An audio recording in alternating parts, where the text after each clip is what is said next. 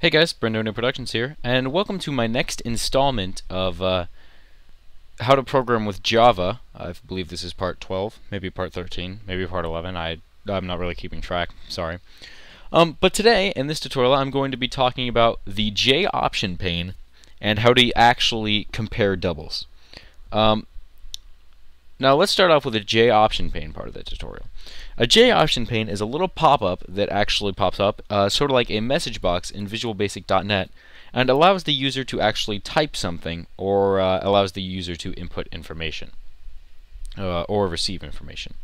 So using a JOptionPane is very simple, and what we're going to actually do is get the user's input on a certain topic and then return it back to them.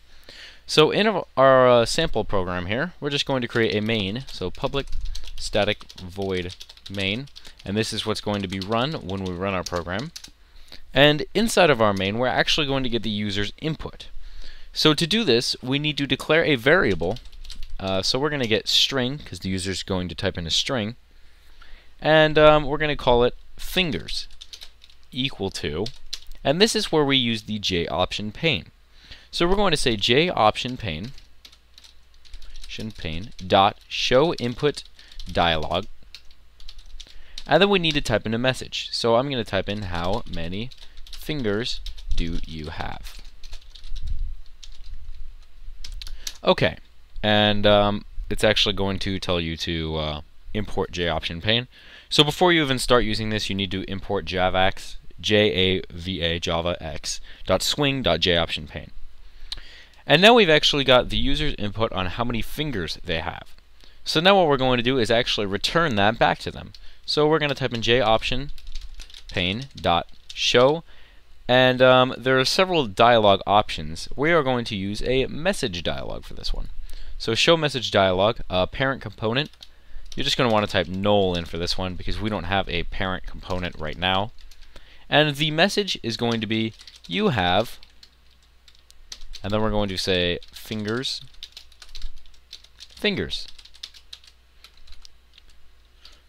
So if we run this program, it's going to create a new variable called fingers and store in that variable whatever we type in the JOption dialog, or JOptionPane, and then it's going to pop up with a new JOptionPane telling us how many fingers we have.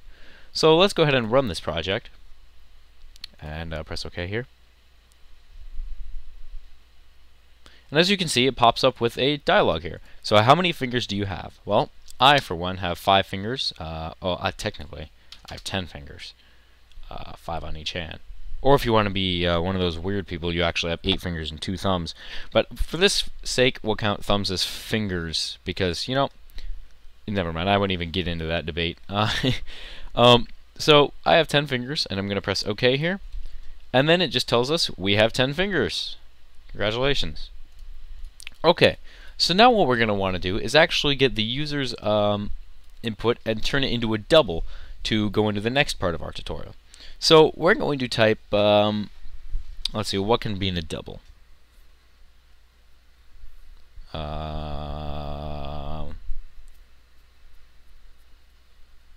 We'll just ask them.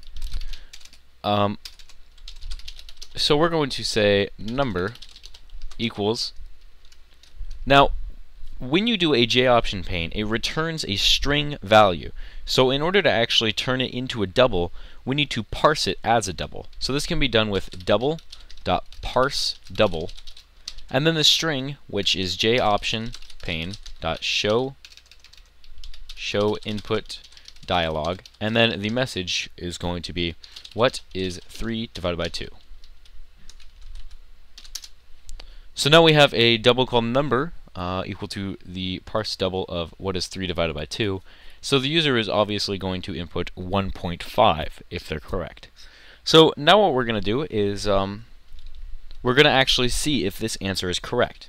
So this comes to the second part of the tutorial.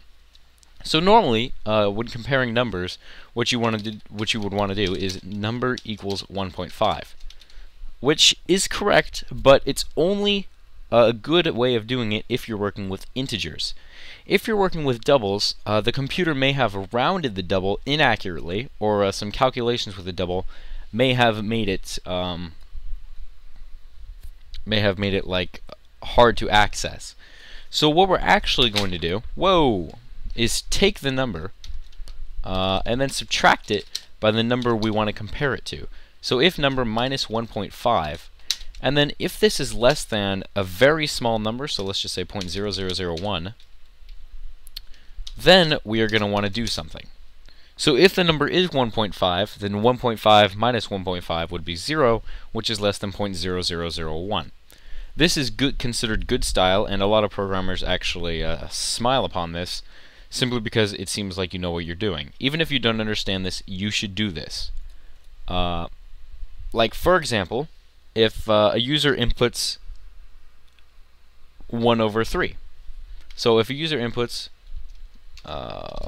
1 divided by 3, which technically equals 0.3, and then you multiply this by 3, which in math would equal 1. However, programmer returns it as 0.999999999. So what we can do is we can say if 0.999999999 minus, and then the number we're comparing it to, 1 is less than 0.0001, then it's good.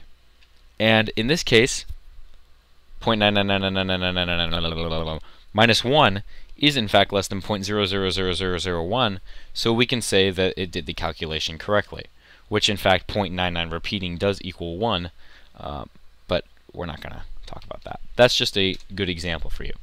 So if the number is 1.5, if the user inputs 1.5, then we are going to tell them that they're correct. So JOptionPane.show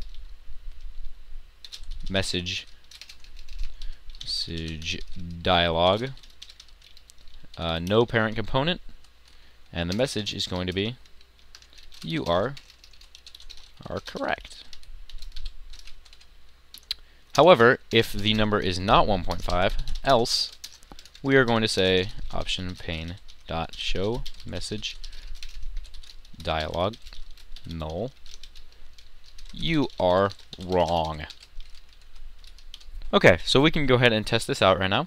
We're going to run the application. So what is 3 divided by 2? Well, it's 1.5, and we're going to press OK, and I am correct. So this calculation worked out good, and apparently I'm correct. And where did that little message thing go? There it is. You are correct. Good. So our application works perfectly. And now this brings me to one more point before I close this tutorial. This comment right here is technically necessary.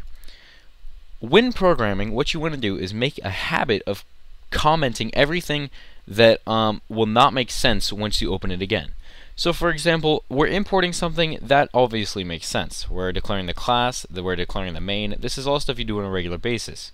We're creating a number and making it so it's the double form of what is 3 divided by 2.